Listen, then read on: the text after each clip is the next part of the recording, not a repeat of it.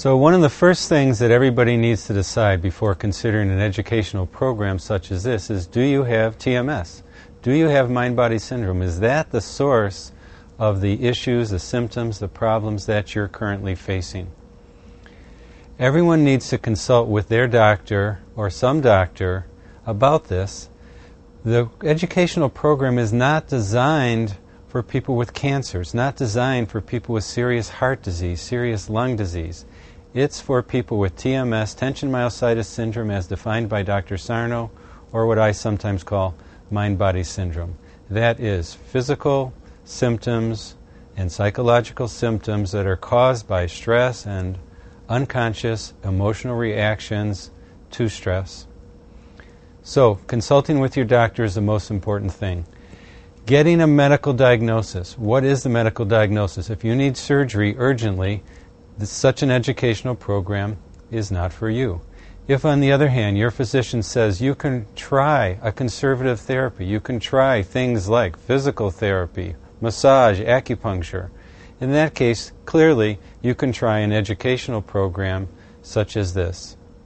People who've been diagnosed with disorders that the medical profession calls fibromyalgia, TMJ, irritable bowel syndrome, whiplash, most people with chronic neck pain and back pain that haven't responded to other therapies, most likely those disorders are forms of TMS or mind-body syndrome. If you're still unsure, read about it. Read Dr. Sarno's books. Read websites like Kim Ruby's website, Tarpit Yoga, Dr. Schechter's website, mindbodymedicine.com. Those give good information about TMS or mind-body syndrome. Most people who have this disorder and they read those books or those websites, they look at it and they look at themselves and they say, boy, that sounds like me. Look at patterns that have occurred in your life. People who have had histories of headaches and migraine headaches or irritable bowel and fibromyalgia and back pain.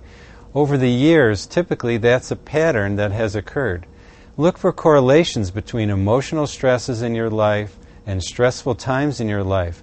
Are those the times when your symptoms were more prominent? That's another clue to the fact that you may be suffering from mind-body syndrome or TMS. If you're still not sure, I do not recommend these types of educational programs if you're not sure. If you're in doubt, see somebody who specializes in TMS or mind-body syndrome. There's lists of these physicians on my website, on Dr. Schechter's website, on Kim Ruby's website, and you can go from there. The main thing is to get the right diagnosis. Treatment of mind-body syndrome or TMS works because it's finding the cause, the true cause of the symptoms, and then treating that. If the cause is in the mind, then that's what we have to treat.